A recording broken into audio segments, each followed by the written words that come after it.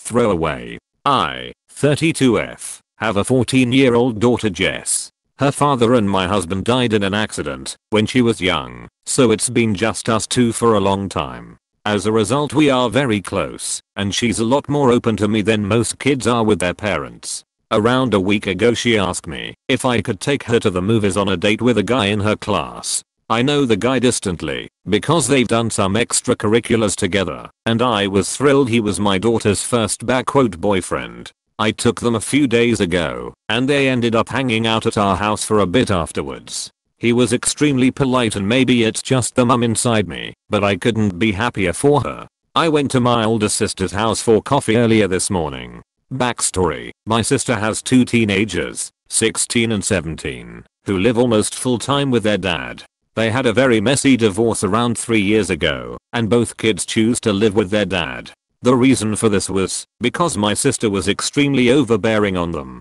She was the kind of mum who believed kids should have no privacy and she should run their lives until they were adults. I know she had many arguments with them because she would take away their doors, not let them hang out with friends, search through their phones every night, etc. This was the primary reason for her divorce, although she won't admit that. While I love her, as someone who grew up with little privacy, I fully understand why her kids don't want to live with her. My daughter came up in conversation, and so brought up her first date. When I explained how it went, my sister laughed and told me that I must be joking. When she realized I was serious, she told me I was a terrible mother for letting my daughter walk all over me and not setting boundaries. She ranted on for a while, but she basically said that 14-year-olds are incapable of going out themselves, and that I was being lazy and neglectful by allowing her to do that. She also said I would never allow my kids to do that, so I replied by saying that's exactly why your kids drive with their dad. She got very quiet and then told me to leave. When I got home I started thinking more about what I said, and while at the time I thought I was simply telling her what she needed to hear, now I'm wondering if I crossed the line. NTA. She opened things up to such a comment when she decided it was okay for *HER* to criticize *YOUR* parenting. She just doesn't want to hear the truth and would rather think she is a flawless parent despite the evidence. What you said might have hit her where it hurts, but again, she set herself up for that by attacking your parenting choices. Exactly. If it's okay for her to criticize your parenting skills, it's more than acceptable for you to shed some light on hers. NTA. Your sister thinks holding boundaries is the same thing as making demands, and she'll eventually learn that her children aren't accessories to treat as she wishes without consequence. But consequences are FORTHEKDs, not for the adults. /S. Why are people always so Pikachu face surprised when the victims of their abuse don't want them in their life?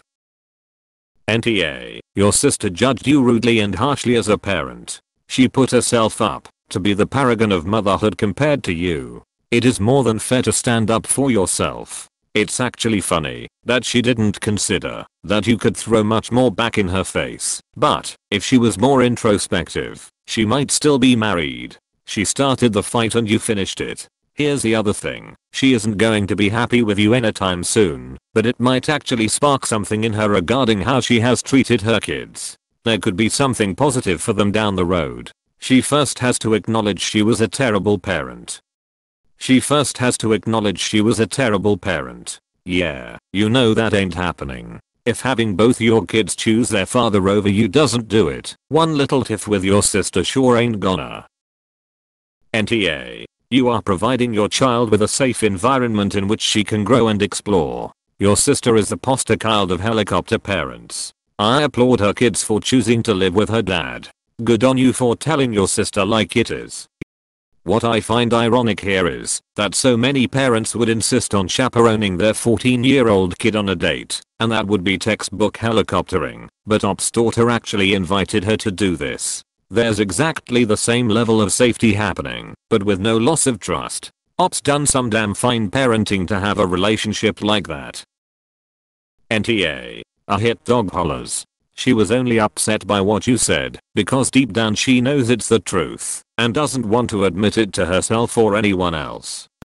She also had no issue questioning Op's parenting, but was Pikachu shocked when Op did it back. NTA. She knows it's true, so she's just mad over it. But wait, did you just say she took away doors to monitor her kids at all times, like off the hinges and everything? I'm sorry I laughed a little, only because that sounds comical or straight out of a goddamn cartoon. She sounds absolutely ridiculous, and I'm glad the kids are with the dad. She should be the last to be talking about anyone else's parenting when she's pushed her own kids b/c of her bitterness. It reminds me of that one Ed and Eddie episode where Ed got grounded and his parents took away the stairs. What happened to the stairs? https://youtube.b/iarg1fj55voc. The doors weren't the only unhinged thing in that household. Edit. Wow, thanks for all the awards. I wasn't expecting all that. NTA. Could you have said it a little more kindly? Perhaps. But it's the truth and she needed to hear it. Agreed.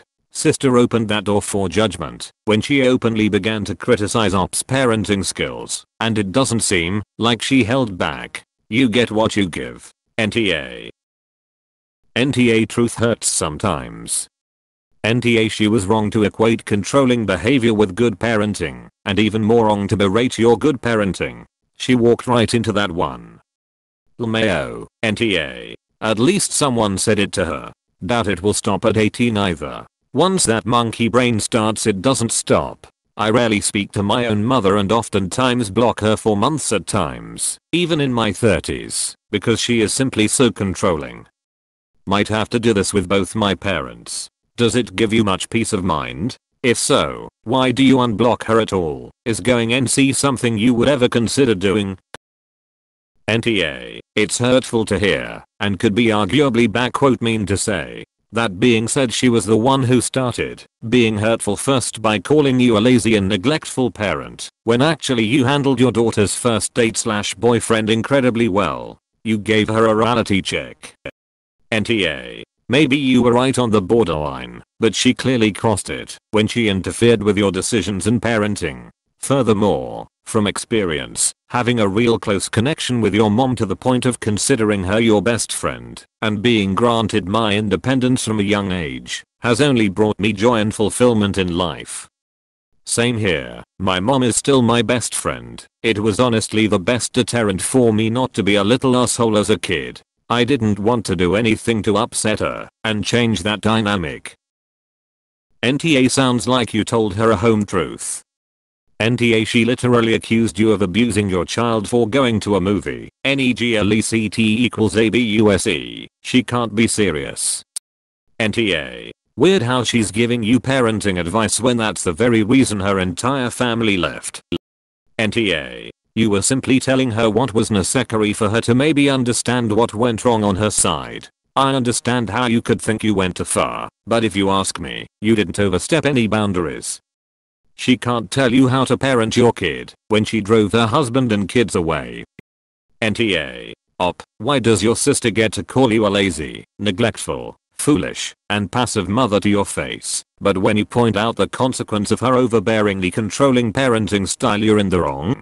She doesn't get to point fingers and have a fit when a finger is pointed back. When you next have a chance to talk to her, I'd suggest that the topic of parenting is a banned subject for the both of you cause she can't handle it. Talk about the weather instead.